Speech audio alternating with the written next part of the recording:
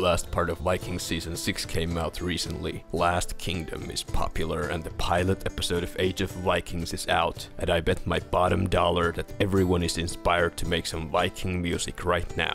Taking a look at the bands whose music can be heard in the soundtracks of this series, we can get an idea of the most influential artists in this style of music. Wardruna especially is probably one of the most successful Viking bands out there, but recently plenty of new bands have emerged. I recommend you to check out the likes of Björn, Northlands and Ubbe.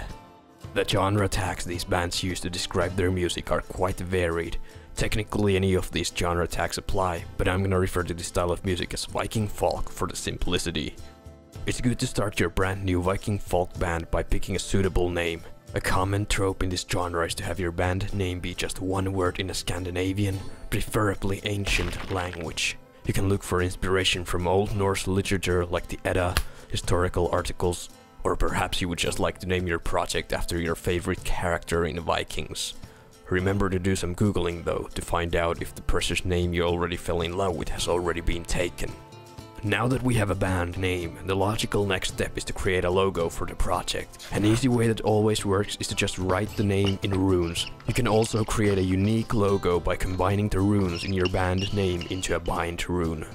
Before you start actually making music, it is a good idea to do some shopping for proper clothing. A tunic might not be essential for writing a successful song, but it is immersive and will help you get nicer promo pictures. And finally, we get to the meat of this tutorial: the music. Viking folk can actually be pretty simple. A common way to get that ancient folky sound is to use drones. No, not you. These drones. In music, a drone is a note which sounds all the time while a piece of music is played. Music with drones has to have simple harmonies because it is not possible to modulate to different keys. So basically you can have a note that plays in the background throughout the song, and on top of that note you play your melody.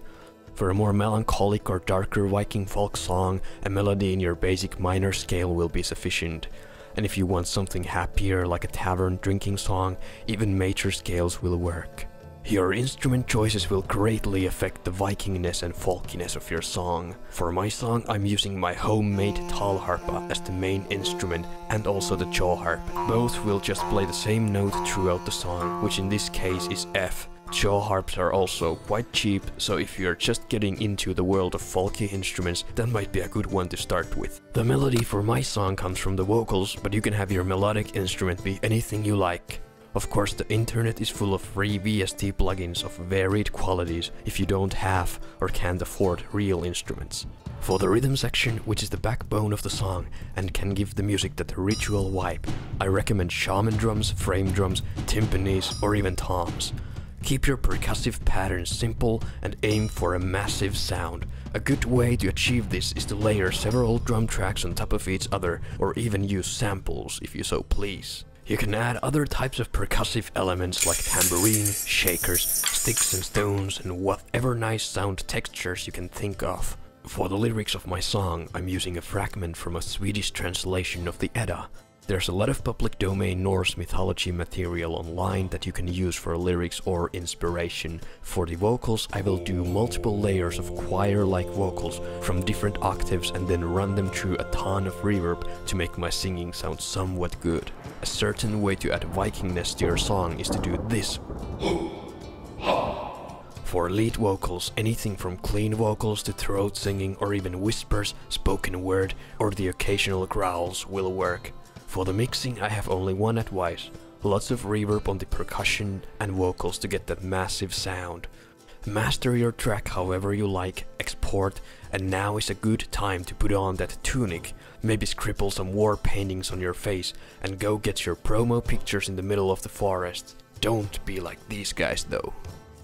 While you're in the woods getting your promo pics, it might be a good idea to snap a shot of the snowy trees against the sky. Slap your bind rune logo on top of that photo and bam! You've got a perfectly passable album cover. Honestly, these covers are getting out of hand.